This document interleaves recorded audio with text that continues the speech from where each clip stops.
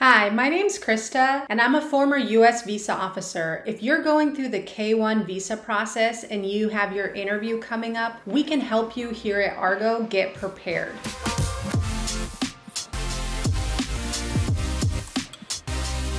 Now, if you're applying for the K-1 visa and going to your interview, this means that you're building a life with a U.S. citizen, that you plan to marry them, and that you plan to reside in the United States. This is a big life decision. It can be stressful and it can be a long process. I do not recommend that you go through this alone. Getting prepared for your interview, understanding what you need to do at the interview and how to talk to the U.S. visa officer when you go in is a really important piece to making sure that you're confident, prepared, and ready to get the visa approved at the day of the interview. Now, you have to go into the visa interview with the understanding that it is your job to convince the officer that you qualify. This means that you need to show them that you are truly intending to build a life with a U.S. citizen and to marry them. Not that this is an application that is just an excuse for you to reside in the United States, which is what officers are trying to understand with your visa application.